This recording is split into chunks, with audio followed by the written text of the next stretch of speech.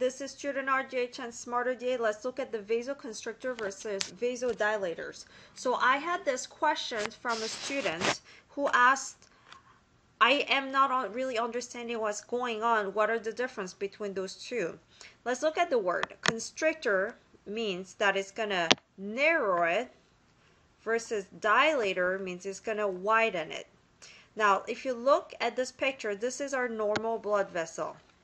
Let's say this size, there's the wall, but when you inject a local anesthetic, it's going to go wider. The problem now, because it's wider, is that you're not going to have the local anesthetic, the drug chemicals to stay locally. They're going to spread faster all around your body, and that actually defeats the purpose of having local anesthetic, because we want it to be effective in that one area that we are injecting.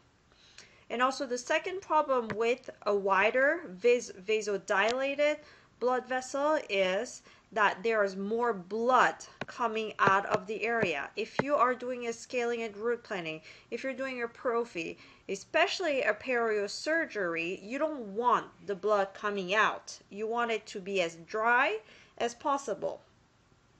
Now, for those reasons, we put what's called an epinephrine or a levonorepinephrine. They are vasoconstrictors. They're going to make the blood vessel narrow again. Do you see this arrow?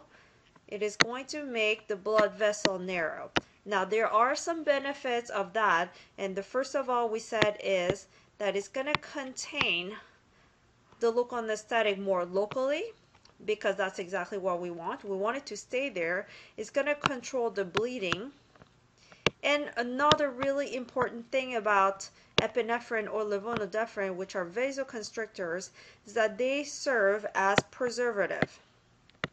You know, everything has a shelf life, and you know, like we have the food, we have the canned food that we have, local anesthetic too, they don't last forever.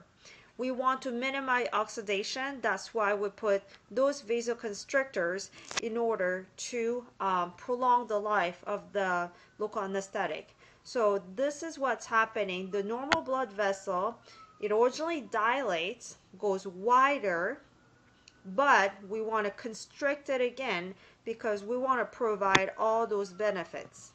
And I hope this makes sense. If you have any questions, my name is Claire. I'm the founder of StudentRDH, SmartRDH, Dental Hygiene, and Dental Assisting Exam Prep Solutions. Thank you.